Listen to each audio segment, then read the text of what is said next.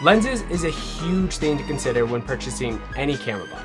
So if you're on the fence deciding to purchase the LUMIX full frame versus the Micro Four Third frame system, this video might be helpful for you. Now, one of the go-to lenses that most videographers and photographers are using is the 24-70.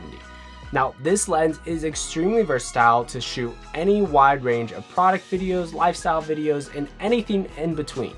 Now, I'll be comparing the LUMIX full frame 24-70 f2.8 versus the Micro Four Third frame equivalent, which is the 12-35mm f2.8 lens. Even though these lenses are both made by LUMIX, they offer very shocking results in the comparison between the two of these lenses. The LUMIX full frame 24-70 is going to be costing around $1,700 brand new, while the Micro Four Third 12-35mm is going to be costing around $900 brand new. Now, there is some alternative options you can purchase that is equivalent to these lenses. Nextly is going to be weight.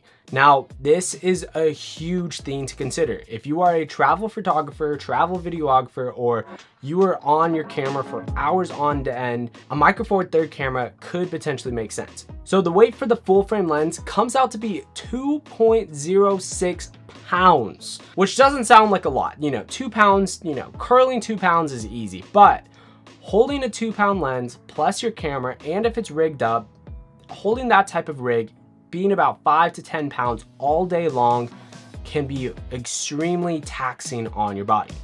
And then on the flip side, the Micro Four Third 12-35mm lens is only 0.675 pounds. So it's an extremely huge difference. The full frame lens is weighing about 1.5 pounds more than the Micro Four Third lens.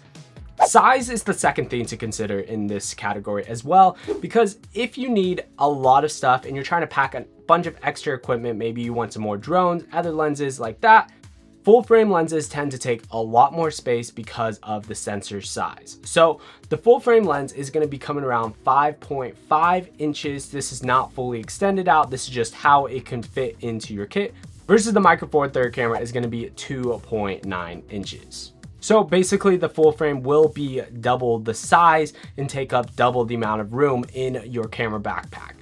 Which, if you need more space and when you want to fit more stuff into your camera gear, a Micro Four Third camera might make more sense. For the filter thread on both of these lenses, the full frame is coming around 82mm, which just means you need a much bigger filter, which does cost more money purchasing a bigger filter, but the Micro Four Third one is only 58mm.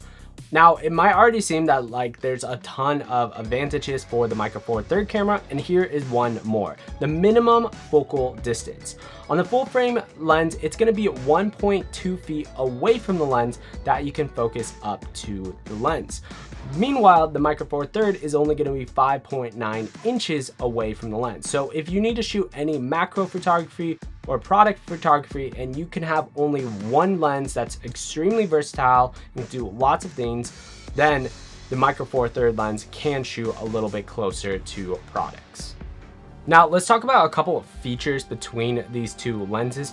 On the Micro Four Third lens, there is actually an optical image stabilization, which you can turn on and off. What is really nice and handy about this lens is that there is actually stabilization built into this lens. Now, LUMIX cameras have really good stabilization built into their cameras as is, but if you need that extra stabilization, so if you pair this with the G9 Mark II, you can get some really stunning image stabilization with this lens.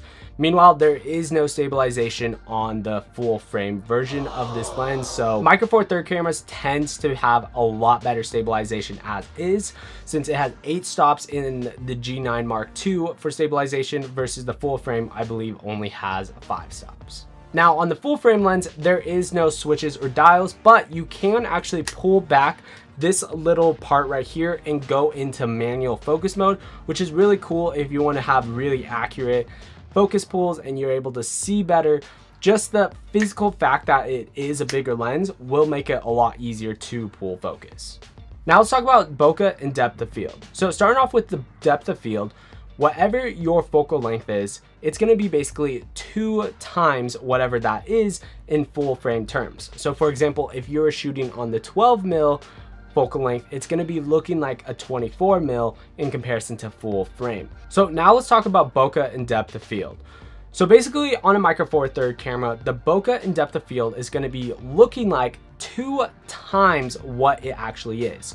So if you're shooting on an f2.8 at a 12mm, it's going to be looking like an f5.6 for the bokeh in the background, just the blur in the background, and at a 24mm.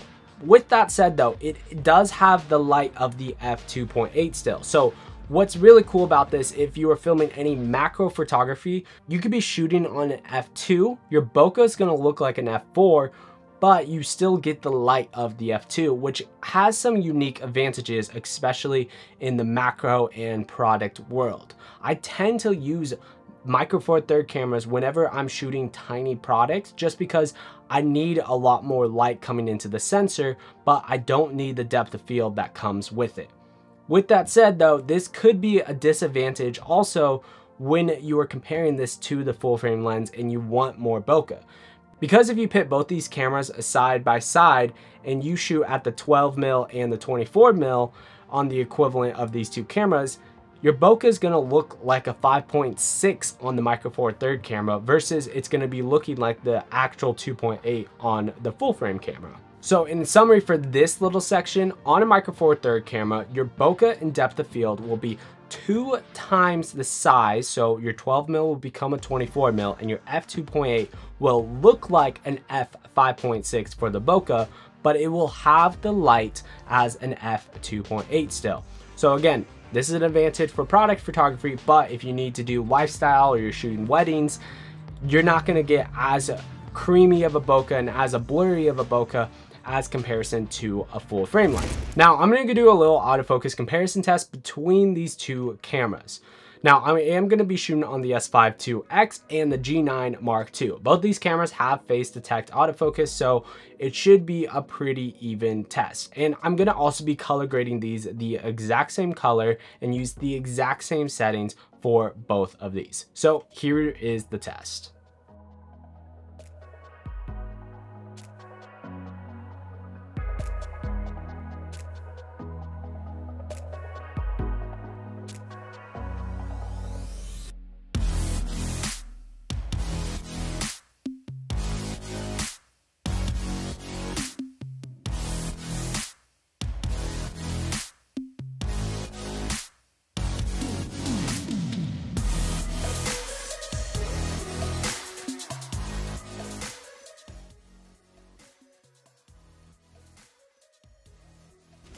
Now, if you're on the fence purchasing the LUMIX S5 IIX versus the G9 Mark II, I have an entire video going over that right here. And then YouTube recommends you might like this video right here. Until next week, guys, peace.